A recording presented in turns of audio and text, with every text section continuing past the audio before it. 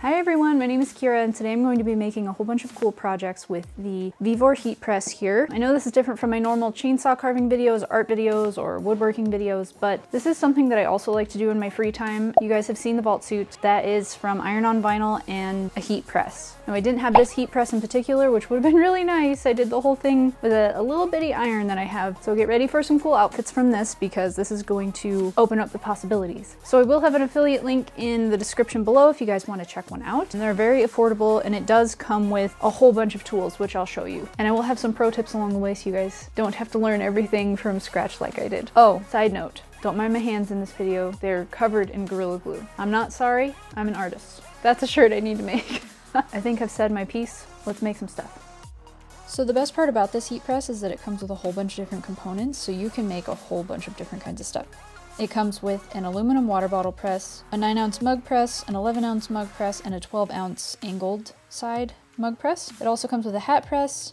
These foam things here are for pressing plates, so if that's something you're interested in, it comes with that as well. And the best part about it is it comes with this big flat clam press. So starting out, you put the handle on, make sure you put it on tight. That's one of my pro tips. If it's not tight, it's gonna make a clunking sound when you're using it. So make sure you put it on nice and tight. Starting out with the flat press, we're gonna make some shirts. I've got my Chainsaw Girl shirt. This is my logo. You see it in my videos once in a while, and I'm super excited to have it as a t-shirt. I've been waiting for a long time to be able to make one of these shirts, so this is really cool. So this red one was a t-shirt I got for $1 at Walmart, and I decided to make it into a Nuka-Cola shirt because, you know, I'm doing a Fallout series. We gotta have some Fallout stuff. And of course, Futurama is also one of my favorite TV shows, so we had to have a Professor Farnsworth shirt to go with the collection as well. And just trying out different materials because I haven't done too much of this. I tried an apron here. I did Nuka-Cola, of course, because my kitchen and my shop is going to be all Fallout soon. You'll see in some cool videos coming up. And also South Park. Who doesn't love South Park? South Park is one of my favorite TV shows, and this is one of the best quotes from the show. If you guys have seen it, you know. And this is definitely my favorite. So here we are switching from the flat press to a mug press. It does take about 2 or 3 minutes because you have to unscrew quite a few things, but it's all about convenience. It's nice that you have so many presses in one and you can just change them out and not take up so much space with so many different pieces of equipment. So here I'm making a couple mugs. I make a South Park mug, a Maximum Effort Deadpool mug, and also a Planet Express mug. Also, it is Sprocket approved, and that's all that matters, right?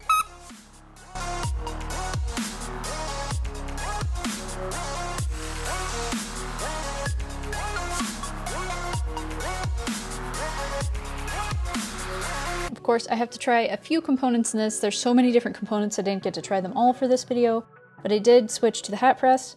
This is something I did struggle a little more with this than the other ones because my hats had creases in the middle. I can't stress enough, buy hats without creases in the middle.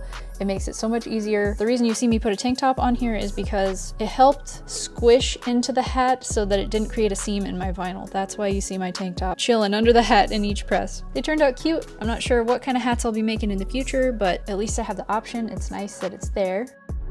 So this Planet Express thing printed out really big. It was originally the one I printed out for the mug you saw earlier. It printed out massive and I decided to save it. I had this scrap piece of wood. I'm not sure what I'd use this application for, but at least I know it's there for future projects. You never know what you're gonna wanna make next. I hope you guys enjoyed watching, and I hope I inspired you to try something new. Kind of different from what I normally do, but I hope you guys still enjoyed it. Check out the Vevor Heat press down in the links below. Let me know what you want to see me make, because I will be incorporating this into future videos. Mostly probably for my special outfits that I make for carving videos, but if you want to see something particular out of the ordinary, totally leave it in the comments below, and I will maybe attempt it. Maybe I will feature it in a video, who knows. Don't forget to subscribe, like the video, it helps out my channel, and I hope I will see you guys in the next one. Bye-bye.